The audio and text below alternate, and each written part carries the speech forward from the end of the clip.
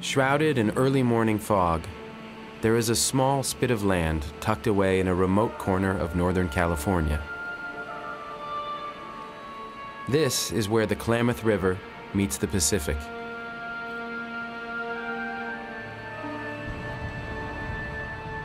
Working these waters are members of the Yurok Tribe, descendants of the indigenous people who thrived in this part of the world over 8,000 years ago. Since daybreak, they have been preparing their nets and traps, waiting for the salmon to begin their upstream migration to the spawning grounds of their birth.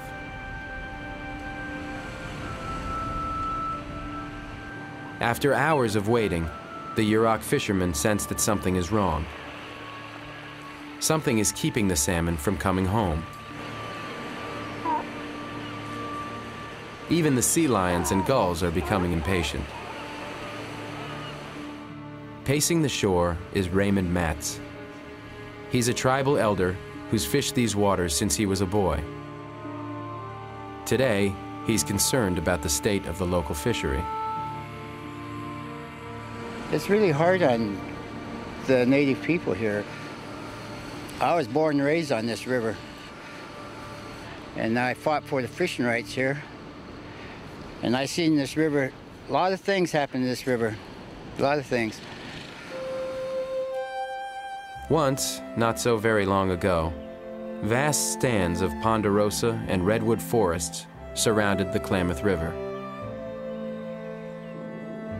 Its crystal clear waters help make this the third richest salmon river in the country. Its bounty sustained the indigenous people who fished along these shores.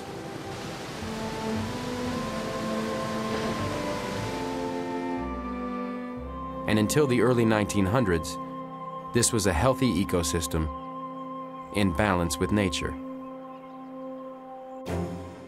But then government agencies started to reshape the Klamath watershed. Forests were clear-cut, and wetland ecosystems were destroyed. A series of dams were built to generate electricity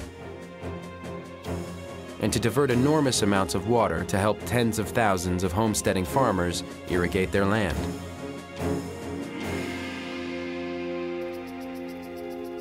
For decades, there was barely enough water for agriculture and the salmon. Then, in 2001, an historic 2-year drought hit the Pacific Northwest with a vengeance. There was no longer enough water to satisfy everyone's needs. White man's the only species being considered! Suddenly, anger and frustration broke out as farmers and Native American fishermen battled over water rights.